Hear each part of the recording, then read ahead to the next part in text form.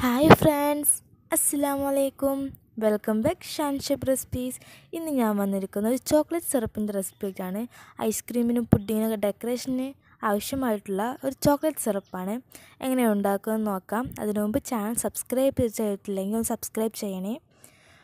അതിലാവശ്യമായിട്ടുള്ള ingredients എന്തൊക്കെയാണെന്ന് നോക്കാം. അതിലാവശ്യമായിട്ടുള്ള 3/4 cup വെള്ളമാണ്. 1 കപ്പ് പഞ്ചസാരയ്ക്ക് 3/4 കപ്പ് വെള്ളം എന്ന മെഷർമെൻറ്റാണ്. Measurement കറക്റ്റായിരിക്കണം. 4 table spoon cocoa powder, ഒരു പിഞ്ച് ഉപ്പ്, പിന്നെ വാനില എസൻസ്. വാനില എസൻസ് ഓപ്ഷണലാണ്.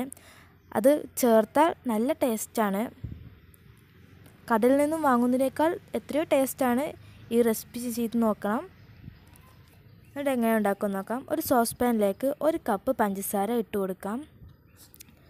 1 കപ്പ് പഞ്ചസാരയ്ക്ക് 3/4 കപ്പ് വെള്ളം എന്ന മെഷർമെൻറ്റാണ്. മെഷർമെൻറ്റ് കറക്റ്റ് ആയില്ലെങ്കിൽ ചോക്ലേറ്റ് സിറപ്പ് ശരിയായിട്ട് വരില്ല. ഇനി 3/4 കപ്പ് വെള്ളം ഇതിലേക്ക് ചേർത്ത് കൊടുക്കാം. ഇപ്പോൾ ഫ്ലെയിം മീഡിയത്തിലാണ്. ഇനി ഈ മിക്സിലേക്ക് 4 ടേബിൾ സ്പൂൺ കൊക്കോ പൗഡർ ചേർത്ത് കൊടുക്കാം. അതിലേക്ക് ഒരു പിഞ്ച് ഉപ്പും കൂടി ചേർത്ത് നന്നായിട്ടൊരു വിസ്ക് കൊണ്ട് ഇളക്കി കൊടുക്കാം. നന്നായിട്ട് മിക്സ് ചെയ്യണം. കൈ എടുക്കാതെ തന്നെ മിക്സ് ചെയ്തുകൊണ്ടിരിക്കണം, അല്ലെങ്കിൽ അടി പിടിക്കും.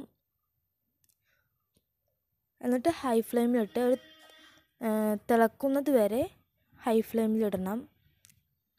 തിളച്ച് കഴിഞ്ഞാൽ നല്ല ലോ ഫ്ലെയിമിലിട്ട് ഒരു 4 മിനിറ്റ് കുക്ക് ചെയ്തെടുക്കാം.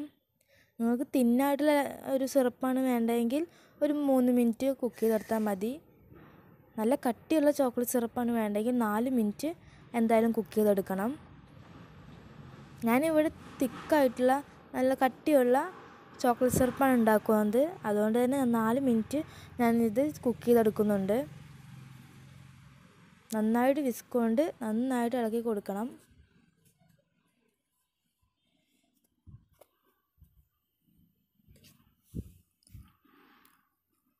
ഞാനിപ്പോൾ ഫ്ലെയിം ഓഫ് ചെയ്തിട്ടുണ്ട്.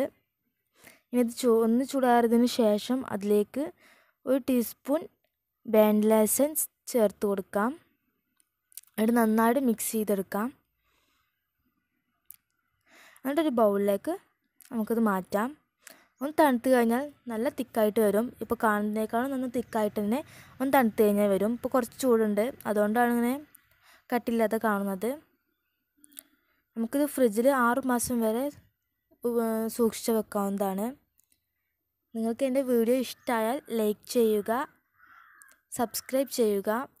ഇത് മറ്റുള്ളവരിലേക്ക് എത്തിക്കണമെങ്കിൽ ഷെയർ ചെയ്യുക.